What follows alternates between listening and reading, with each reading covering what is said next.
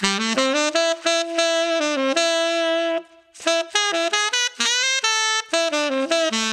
you recognize that sax solo? If you're around my age and from Long Island like I am, you know that's the sax solo from Billy Joel's hit song, New York State of Mind. In this video, I'm gonna analyze that solo and we're gonna go over some of the techniques used, and then I'm gonna show you how you can learn how to play some of that stuff in your own solos. Jay Metcalf here from BetterSax.com, and if you like saxophone lesson videos like the one you're about to watch, do me a quick favor and drop me one of these right now, and also consider subscribing to the channel. We are just about to hit 200,000 subscribers, which is amazing. Thank you for all the support over the years and all the wonderful comments you guys leave me. Now, this sax solo has a bit of an odd story because it's not actually the original version you would hear on a hard copy of the Turnstiles album, where it was originally released in 1976. The song New York State of Mind was re-released on the Billy Joel's Greatest Hits Volume 1 and Volume 2 album with a new sax solo by, I'm pretty sure, Mark Rivera, who replaced Richie Cannata as the sax player in Billy Joel's band in 1982 and has been with him ever since. I grew up hearing this newer version of the solo because I had the Greatest Hits album, and that's what I listened to all the time. The first time I actually heard the original version of the song with the original sax solo, it was like being in this weird alternate reality because everything else in the song was identical. It was very strange. I've never heard of a solo being re-recorded for a re-release of a song. In the liner notes on the Greatest Hits album, it doesn't say anything about this re-recorded sax solo, but there was another track released on this album, and you could see Mark Rivera was playing the synth harmonica, whatever that is, along with John Faddis and Ronnie Cuber. So I'm not 100% sure that this is Mark Rivera's solo, but it sure does sound like him. It is definitely not Phil Woods though, as some people have supposed on various internet forums. I wrote this solo out for you so that you can follow along, and I put a link in the description below to the BetterSax Shed where you can download this PDF and all my other free downloadable learning resources. Click the link, fill out the form on that page, and then you get an email that'll give you access. It's a good idea to add BetterSax.com to your list of safe sender domains so that those emails don't end up in your junk or spam folders. This solo is pretty easy to play. It's only got one altissimo note, which is A, and that's one of the easiest altissimo notes to hit. It's a great example of a very melodic solo that uses lots of pentatonic scale lines, but also arpeggiates the chords to outline the harmony, has a couple of bebop licks in there, and some blues scale lines for good measure. In this genre, I feel that melodic solos work very well. There's no need to do anything too flashy or play tons of notes. The audience is not generally the jazz crowd. They just want a beautiful sax tone and something to hum along to. Now, if you play some altissimo near the end, at the peak of the solo, you are much more likely to get applause from the audience. You don't need a lot though. One really well placed altissimo note can do the trick. Altissimo is like the drum solo of the saxophone. Whatever the gig is, drum solos get applause. The audience could literally be asleep and the drummer starts taking a solo and they will all wake up to go, woohoo! Tell me I'm wrong. The first thing we're gonna wanna do in this solo, and really any solo we transcribe, is to learn the chord changes. Knowing the chord changes is gonna help us understand the note choices and how the harmony is being outlined and resolved in different spots. It's also going to help us play our own variations on this solo or improvise something entirely new, which is the reason why we transcribe and analyze solos in the first place, right? I'm going to be talking in concert key here, so saxophonists, remember, you're going to have to transcribe for your instrument. So we're in the key of C here, and we start out in the first bar on the 1 chord, and then it goes to the 3 dominant chord, which resolves to the 6th chord, the minor 6th chord. Now, you know, Billy Joel was a big Ray Charles fan, and when he originally wrote this song, he wanted Ray Charles to sing it. And it's interesting that this chord progression is the same as the beginning of Georgia, which is the song Ray Charles is probably best known for. Georgia, Georgia, the whole day through. Or some folks like to get away, take a holiday. Not a coincidence. The next measure, we have a 2-5 resolving to the 4 chord. This chord progression can be found in 73% of all jazz standards, so it's a good one to know. Now from there, we go up to A7, which then resolves to D minor.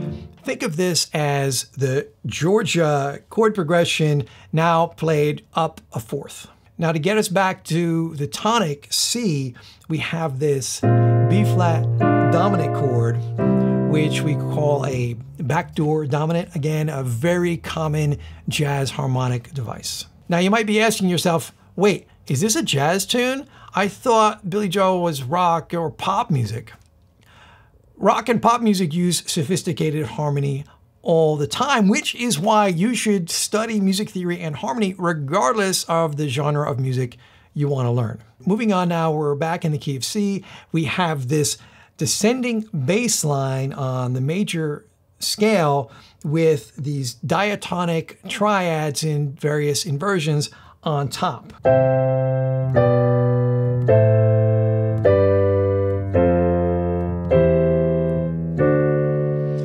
This is a very common device in pop music that you're going to hear all the time. So now we're on this 2 chord, this secondary dominant or 5 of 5, which sets up this very common pop music cadence 4-5, and you're expecting it to go to 1, which would sound like this. I'm in New York, state of mind. But it doesn't do that because that would be kind of boring.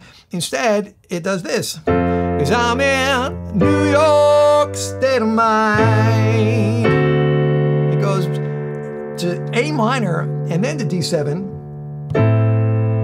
back to A minor, and then to the 5 chord, which brings us back to 1 at the top of the form. What a great little chord progression, right? All of those chords are included in the PDF download I mentioned earlier. Now let's check out the solo so we can see how the notes relate to the chords. And incidentally, this is really the trick to playing an effective solo on a song like this that has lots of harmonic movement. You can't just stick to one pentatonic scale here or it's going to sound wrong. You really have to follow the chords if you want to get something that sounds good. The first phrase is straight up major pentatonic scale. It also paraphrases the melody nicely, which is a very effective way to start a solo. The next phrase outlines the E7 chord with this simple arpeggiation that resolves to the A minor chord with this escape tone thing.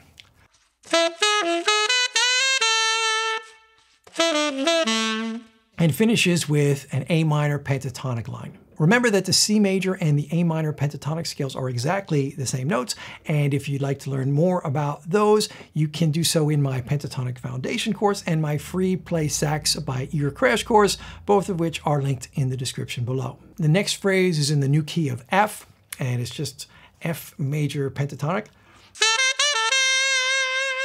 Notice the 2/16th note pickup note motif. We're going to hear more of that. And notice how he voice leads very smoothly with a half step into the A chord, arpeggiating it twice.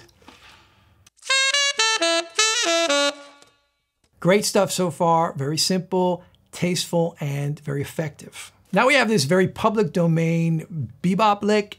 If you don't know any bebop licks yet, this is a good one to start with. I think it was the first one I ever learned.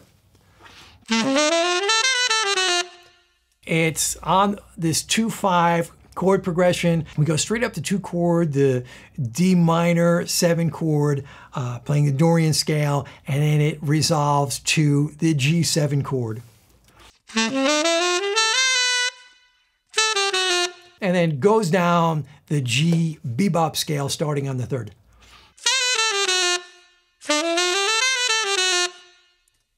In the next measure, we're on the backdoor dominant B flat 7 chord. And yes, he plays the internet's favorite, the lick. But he doesn't finish it, he just plays the first part. Still counts. So you see, you can play bebop and jazz lines in a pop setting and it can work very well. But now we're getting towards the end of the solo, and if we're gonna do this right and get everyone at Madison Square Garden cheering, we've got to start building up to that altissimo climax. So we are now in rock mode for the next several bars. Only pentatonic scale and blues scale are gonna be used. Notice that 2-note 16th note pickup motif again.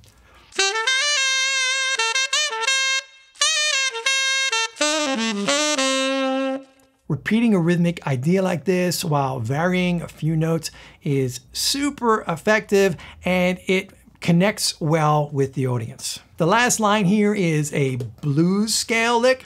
There's kind of like this unwritten rule when improvising solos, but if you play a blues lick like that, towards the end, it signals that the solo is coming to an end. It's a good thing to know when you're learning how to improvise. Listen out for that in your favorite solos. You're gonna hear it all the time. Now he saves the altissimo climax for this little 2-bar extension in the song. Now, that's a high A, an altissimo A. If you're gonna be playing saxophone in any sort of pop or rock setting, learn how to play altissimo A. It will serve you well, trust me. This note usually pops right out and plays pretty well in tune, but if you need help with learning how to play in the altissimo range, check out my videos on the topic here on YouTube. After the solo, the song actually goes to the bridge, which is in A minor, the relative minor to C major. So the last chord is E7, and he outlines it similarly to how he did it in bar 3 earlier.